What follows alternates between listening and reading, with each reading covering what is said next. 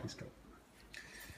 Okay, on this demo we are simulating a hotel room application where we have one device inside the room on the wall taking over basic thermostat functions and lighting controls and a few other things.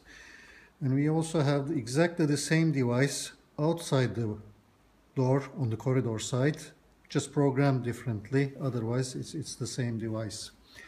These two work together so that let's say the room is currently in unoccupied mode, nobody inside, the fan coil is operating in economy mode, and if somebody opens the door, the system turns on the corridor light so you see where you're going, and the fan coil has switched to comfort mode.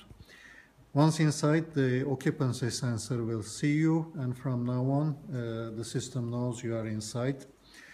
And the fact that somebody is inside signaled outside the door with this small symbol so that the housekeeping doesn't need to knock on the door. They know they'll know somebody is inside. And then nobody really needs to knock on the door because the doorbell works, ringing a bell inside. But the doorbell would work only if the occupant has not selected the Do Not Disturb function.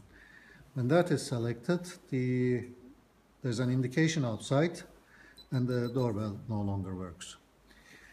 And indoors, you can also select the makeup room function, which can get relayed to the housekeeping staff by wireless or something, but it is also indicated with a small symbol outside the door as well.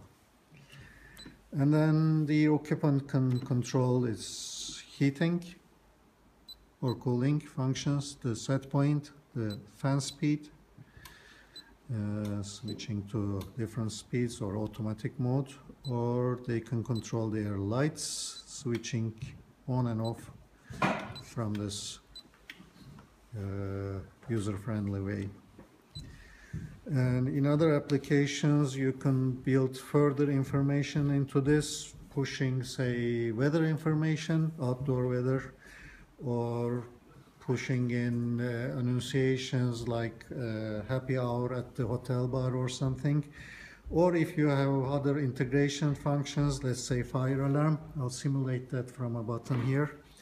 You can actually have indication, annunciation inside the room. So that's the window contact, and if somebody opens the window, and if it remains open just a short while, the fan coil will switch completely off, and the occupant will know why his AC is not working because it's shown on the display. Yeah.